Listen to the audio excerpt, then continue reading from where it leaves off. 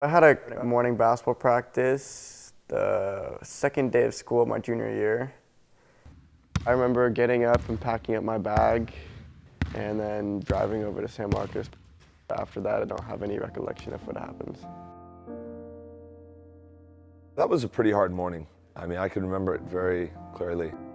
I heard some moaning outside of my office. It didn't sound normal, and I went over to the windows to see what was going on or what was happening. And there's a young boy on the ground, and he doesn't look good. He's wheezing, he's breathing faintly, and right then a doctor who was on the track ran up and helped me perform CPR. Turned out I had a cardiac arrest and was rushed to Santa Barbara Hospital and then was flown by helicopter to UCLA Hospital where I got treated.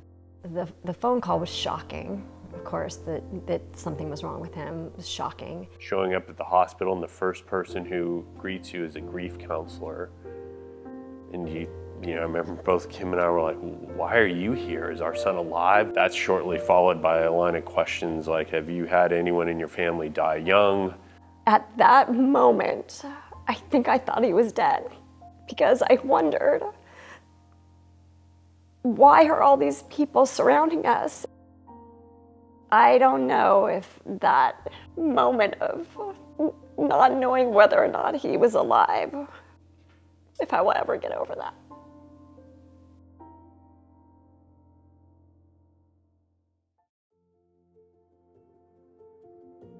Pretty shortly thereafter, we were taken to see him, and he, you know, had a breathing tube and was intubated and wasn't moving, but he was there. He was there. He was alive. He came out of surgery, and they said that they felt like this was probably the best possible outcome. Yeah, I woke up in UCLA Hospital. I had no idea where I was or what happened. As soon as I started to get clear, it was kind of like one of those wow moments where you're just like, wow, this actually happened. The whole thought of just dying as early as I did, it was a very eye-opening thing for me. If Chucky wasn't there and Dr. Chelanian, I mean, doing CPR, he wouldn't have survived, and I mean, it saved his life.